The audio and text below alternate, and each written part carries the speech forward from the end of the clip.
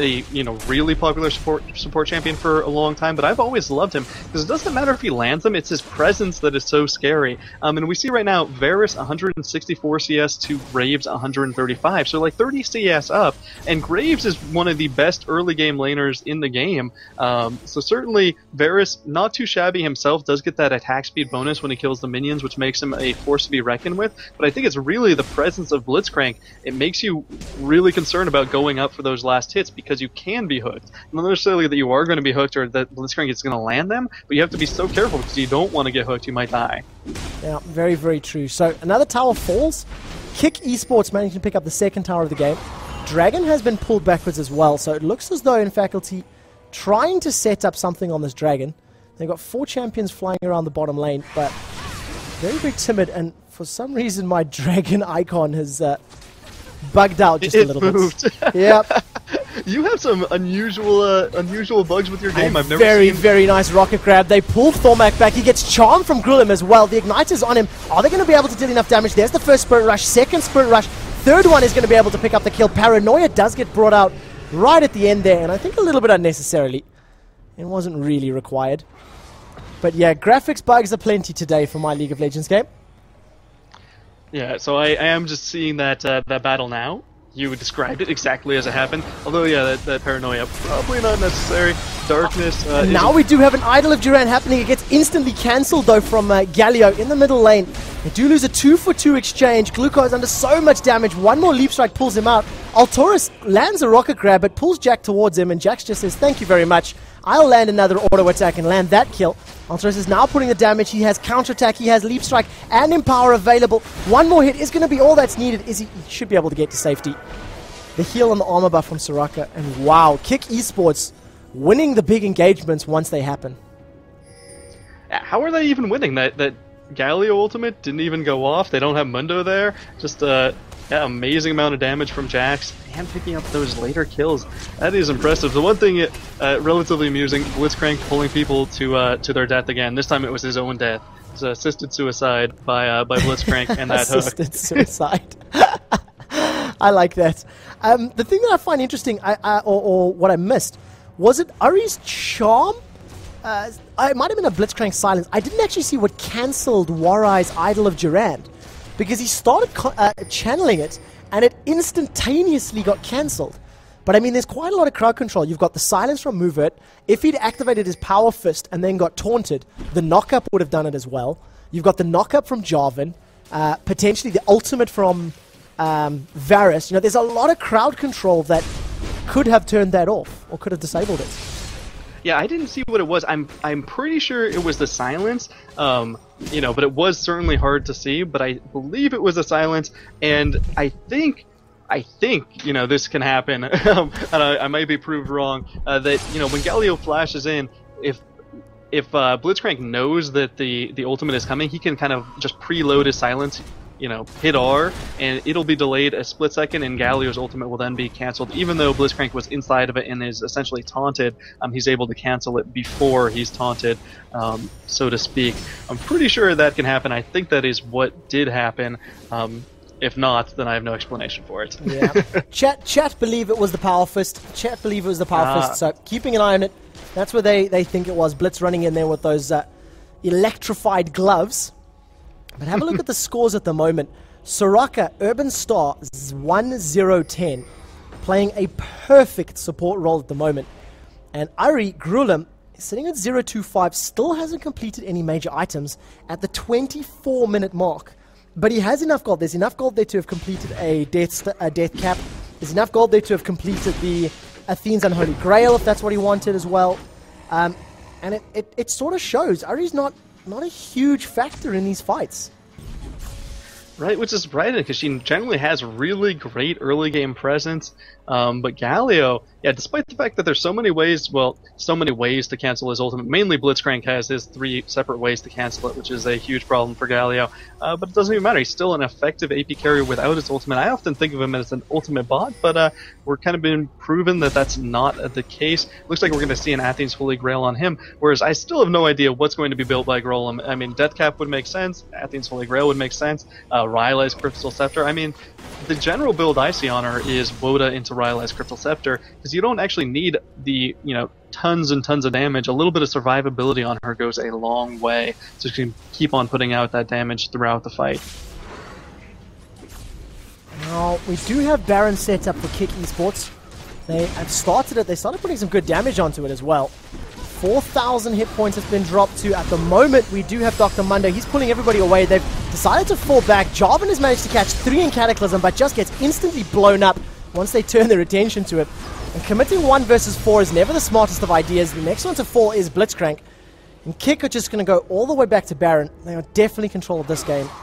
This is going to be a pretty uncontested Baron unless Blue Lightning tries a Paranoia Smite Steal.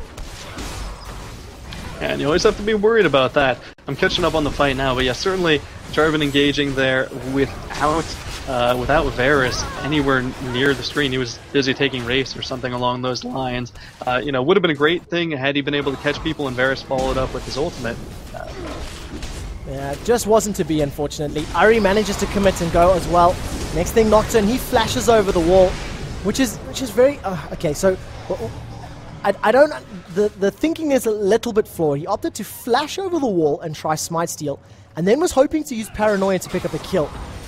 There was no vision, so he couldn't have used Paranoia to dive onto a champion. Oh, look at the damage coming out from Razel. Buckshot and 3 auto attacks melts Varus. And now Glucose is going in for a fight as well. Ignite onto Warrior. He needed 1 attack, didn't even get his passive off, so Galio's going to be able to get away from that. Razel then turns and he almost takes out Glucose solo. k1ck should be able to finish that off as long as he keeps landing those infected cleavers. A flash, Rocket Grab pulls him backwards. The Power Fist doesn't go off before Buckshot does.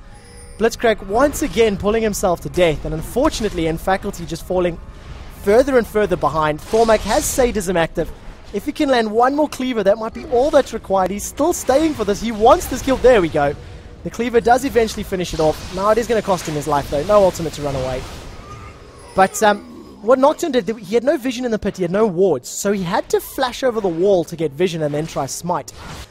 But then, of course, he has no escape because he can't Paranoia to get away. And unfortunately, it did cost him his life. And k1ck Esports currently sitting 20 kills to 9. Huge gold advantage. And their game to throw. They're going to throw. That's what you do when you have the lead. You try your best to throw the game. Well, if they can hold this Baron, if they can push down with Baron, get an advantage from this for the next little bit, that's going to be a very, very big telling factor. And going to get a few more towers now. We do have some aggression. Jax, 1 Empower and Leap Strike. Halves Grulem's hit points. Now turned his attention to move, but he's applying the slow from that Trinity Force over and over and over, hitting so much damage. Blitzcrank goes down, 4 versus 5, and k1ck have Baron buff. I don't think there's a whole lot that In Faculty can do about this.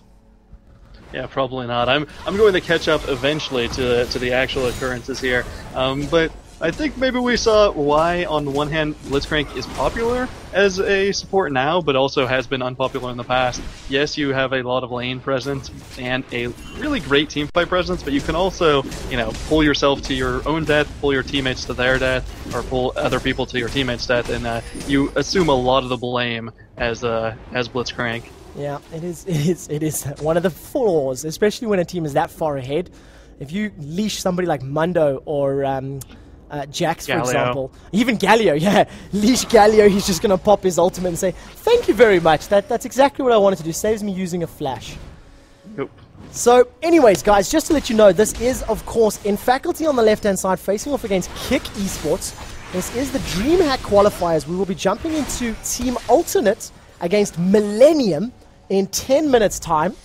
And, of course, the team that goes out, or that is defeated, they are out of the qualifiers. They cannot make it to Dreamhack.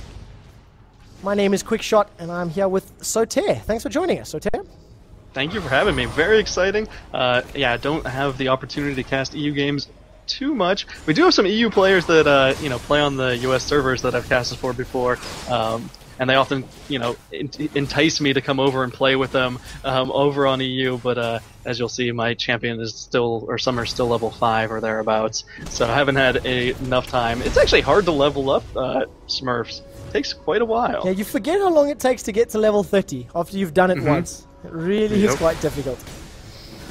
So we are watching the last stages of this match. k1ck in a dominating position. They've picked up Baron. They've picked up several dragons.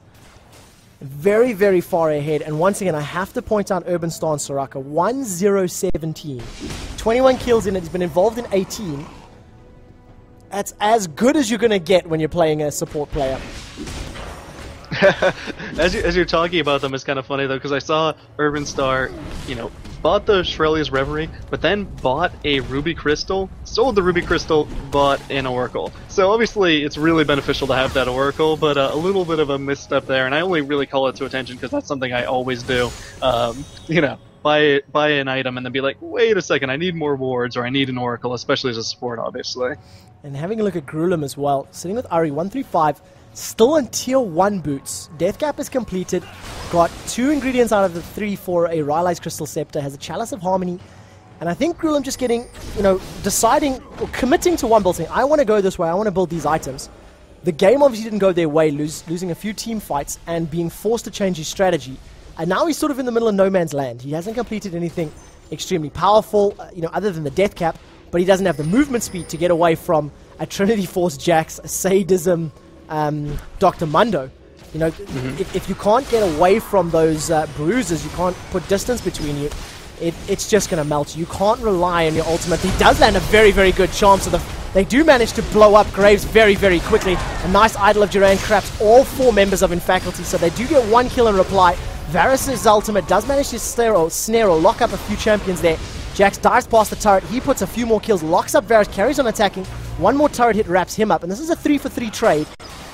Galio is very, very low, takes an Astral Blessing, so that's going to heal him up. He does have blue buff, so he's going to be waiting for that air grenade and the big gust of wind fart of his to try and pick up a kill. But unfortunately misses them, so unable to land that one. So 3-for-3, C-Play not necessarily completely dead in the water, but still very far behind. Yeah, certainly. When you have Galio on your team, you always have the ability to kind of come back later on in the game because of those pulls. Although in that case we didn't see a pull, we saw the Ari Charm, which is kind of equally as deceptive. I feel like even pro players don't realize, hey, it's a 975 range, projectile that's very thin, can go through minions, can get through, your front line and bruisers very easily. So I feel like it's often underestimated as a great initiation tool later on in the game. And one of the reasons why I feel like she's so successful, especially in solo queue. Well, how do you feel about the Varus pick? Do you think Varus matches up to other AD carries at the moment? Can he compare to the likes of, k1ck and Ashe and things like that? I am not a big fan of Varus in the sense that I know he has a pretty decent early game, but he just doesn't have an escape, and I don't really feel like he compares to... I don't know, I guess he's most like MF would be kind of my impression, because they both have the healing debuff, neither of them have escapes. You really... you have to consider the fact that they don't have escapes, along with their late game presence. And he doesn't have great steroids either unless he actually picks up a kill, so he's kind of a steamroll champion in the likes of an APE or Katarina. So I'm not the biggest fan, but I know people are picking him up. He's not terrible. He's just basically the first AD carry I feel that isn't grossly overpowered that they on release for a long time. Of course, we had Graves and Vayne before that, who were both incredibly strong. How is Vayne in the US scene? Because she's not picked extremely often because of her weak laning phase over here in EU. Certainly she's fallen off a lot, but there are, people in solo queue in particular that pick her a lot. I think Double Lift still plays her in tournaments, so she's still seen. Certainly she's still damage going down at the moment. Altoris does eat a chance of the facing, gets forced backwards. Move it now, in and amongst all the champions, gets taken out from Dr. Mundo's burning agony. There is 2 kills in reply though, so Mundo's the only one to fall. 2 in reply, make that 3 for an Infaculty. k1ck Esports currently sitting with 4 champions still alive now. Ari's running the opposite direction to safety. You're going the wrong way, Fox Lady. That's not the way to safety, so they're just going to ignore her, turn their attention to the inhibitor. And k1ck are now going to take out both inhibitors, and this could be game. I'm catching up on the fight right now. I suspect that is game. It does not look good. Look good 15 seconds in the past. Although Jack's chasing Ari quite a while. Ari's one of those people you don't want to chase, especially once she gets that Rylai's Crystal Scepter. She can kite you for a long, long period of time here. But it looks like... Is it game? Very, very shortly. They're pushing down the last Nexus turrets. Ari did manage to get blown up compliments, a couple of auto attacks and a buckshot from Razel, and then one more star call from Urban Star, manages to pick it up. Galio's throwing out that idol of Duran. They've turned their attention to the Nexus, and that's going to be GG right now. Soraka finished the game 2-0-26. Ooh, that is not a bad score for support. Not bad at all. All right, so guys, that is now another game. So that's, I believe, round number 2 for today's qualifier completed. I'm going to have a quick look at the scoreboard. We're going to have a small 5-minute break. In 5 minutes' time, we will be back with Alternate versus Millennium. So I'm going to mute our microphones. I'm going to put some music on in the background. And we'll be back in 5 minutes' time. Sounds good. I'm excited. Sweet, sweet, sweet. So I'll chat to you on Skype. And everybody else, enjoy the techno.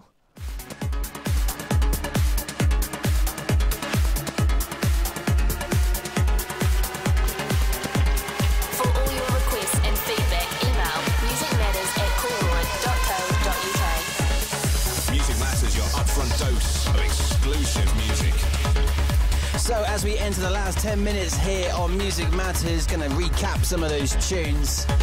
After the big tune from Tate and Credlin, we had Karanda with Cloud9. That was Juventa on the remix duties there. A couple of spins for him this show. That can be found on the Alter Ego imprint. And then Dash Berlin with Surf Matiska and Jaren with Man on the Skyfire. And that was Shogun's awesome Big Club remix. Taking things up another gear, we're into the final stage of Music Matters right here on After Hours FM.